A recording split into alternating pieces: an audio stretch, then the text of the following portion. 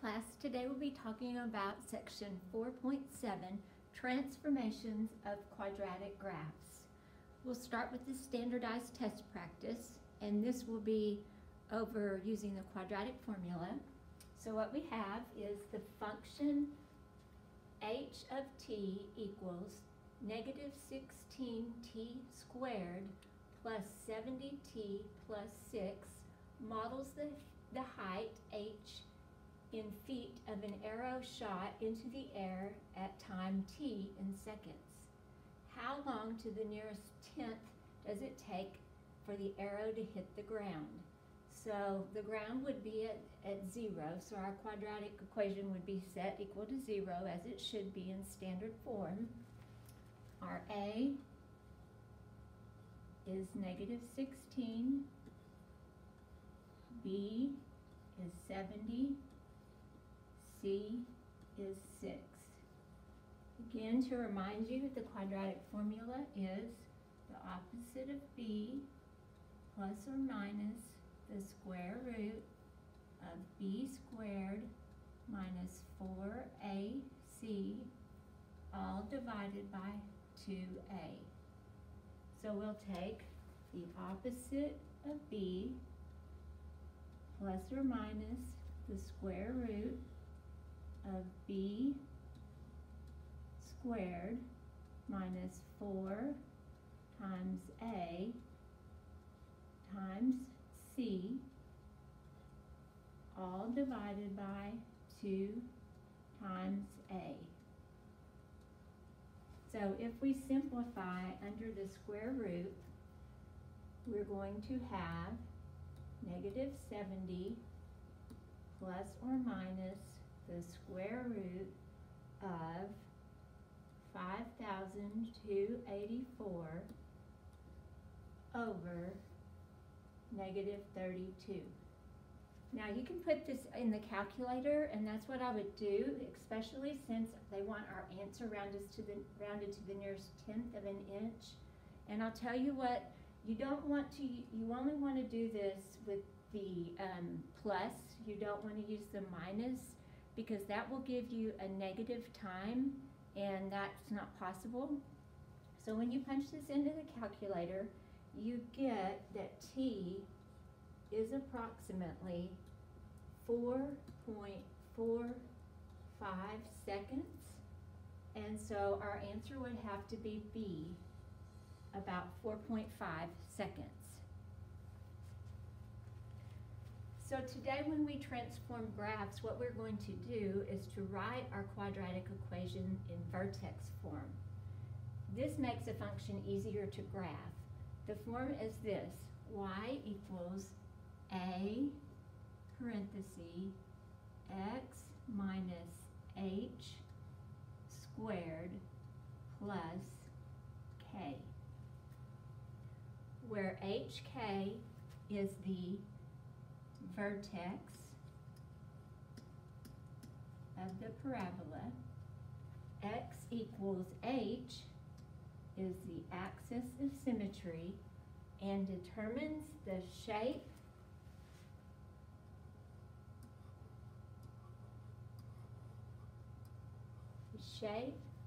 and the direction the parabola opens.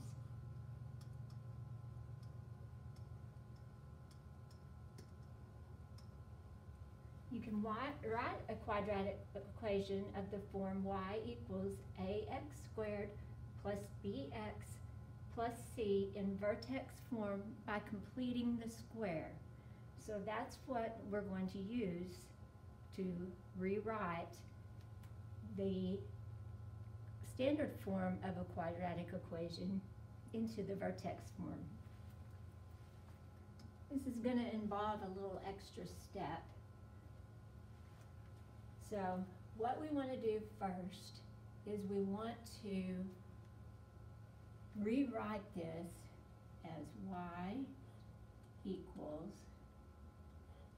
2x squared minus 12x plus a blank. Then you're going to write plus 25, so you're moving the 25 out of the parentheses, minus a blank. Notice that 2 is a common factor in here.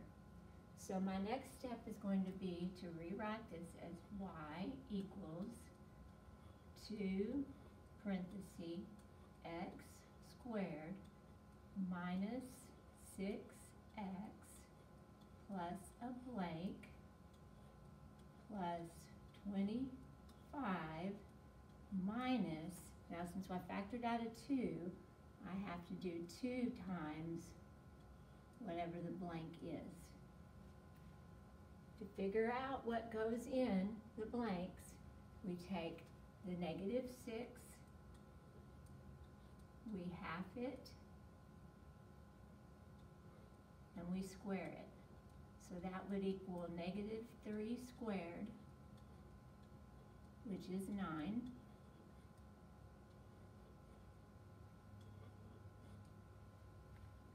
Okay, to write the perfect square in factored form, we would have y equals 2 times x minus 3 squared, and then we're going to write and simplify 25 minus 18, so this would be plus 7. This is the vertex form of the equation. 2 times x minus 3 squared plus 7. The vertex is at 3. Remember, you take the opposite sign here. 7. The axis of symmetry is x equals 3. And because our lead term, you can even see it right here, is positive, the direction of the opening is up.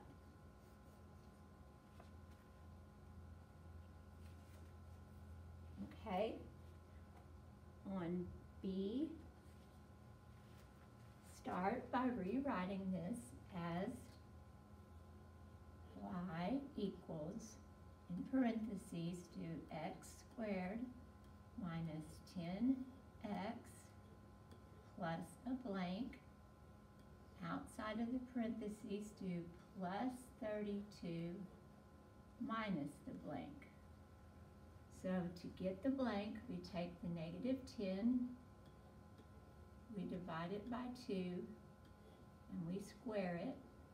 So that would equal negative 5 squared, which is 25. So we're going to add 25 and take away 25.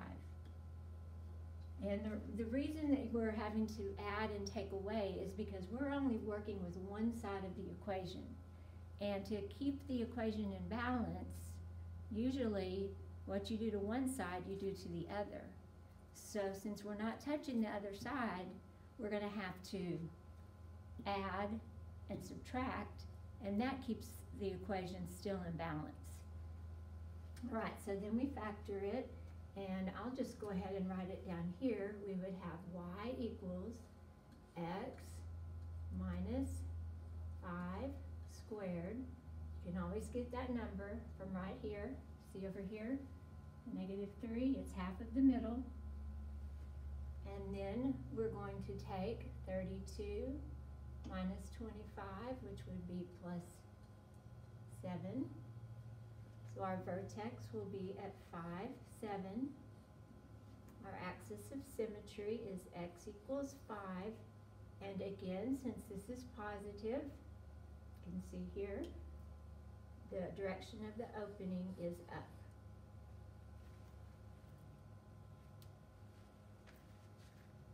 Okay, let's try a few more of these.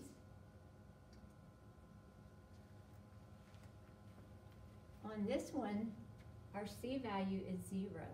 So when we work this, we will have y equals, parenthesis, x squared plus 6x plus a blank. Then outside of the parentheses, you can do plus 0 minus a blank, or you could just do minus the blank. You know, yes, 0 will not change what we get. So then we take our 6, we divide it by 2, and we square it. So that would equal 3 squared, which is 9. Add a 9, subtract a 9, and factor. Y equals x plus the 3 squared minus 9. So our vertex is, and it's always the opposite, so it's at -3, -9. The axis of symmetry is x equals -3. And don't let this confuse you. Notice that this is positive, so the direction of the opening is still going to be up.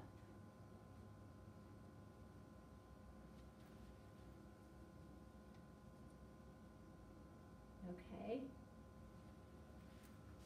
On the next one, start off by writing it as y equals -4x squared plus 16x plus a blank, close your parenthesis, minus 11 minus the blank.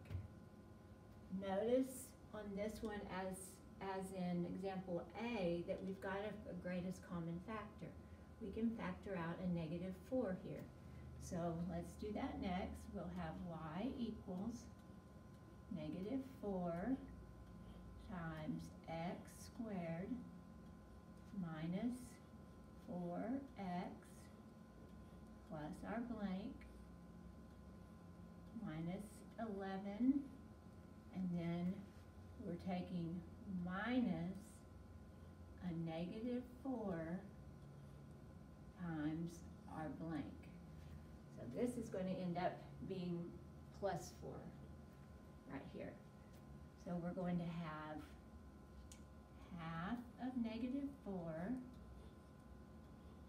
squared would be -2 squared, which equals 4. So we're going to put a 4 here and a 4 here. Now what we might want to do, we can go ahead and write the first part in factored form, put our -4, we'll have x minus 2 squared. Then we have minus 11 plus 4 times 4. So we just want to simplify this. The -11 plus 16 should give us plus 5. So our vertex form would be y equals -4 times x minus 2 squared plus 5. Okay, the vertex, it's the opposite of h and then k, so it's 2, 5. The axis of symmetry is x equals 2. And this parabola, since it's negative out front, or less than 0, the direction of the opening would be down.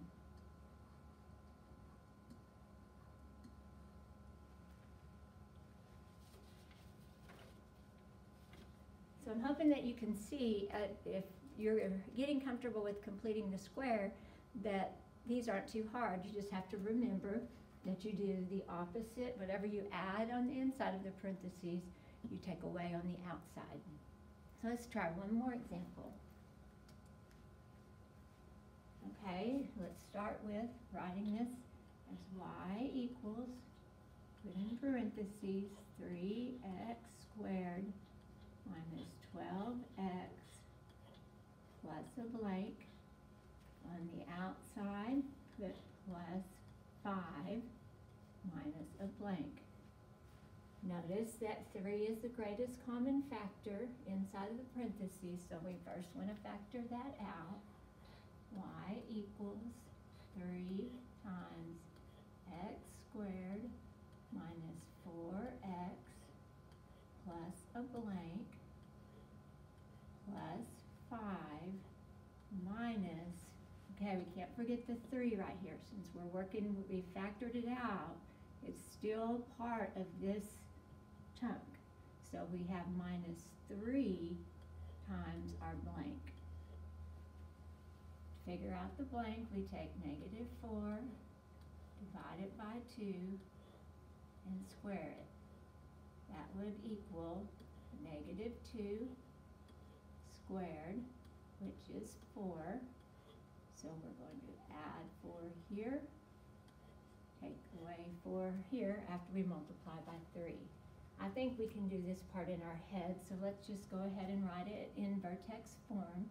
We would have y equals 3 times x minus 2 squared. Then we have 5 minus 12, so this would be minus 7. Our axis of symmetry would be 2, negative 7. I'm sorry, our vertex is 2, the opposite here, and negative 7. The axis of symmetry is x equals 2, and since A is greater than 0, or positive, the direction of the opening is up.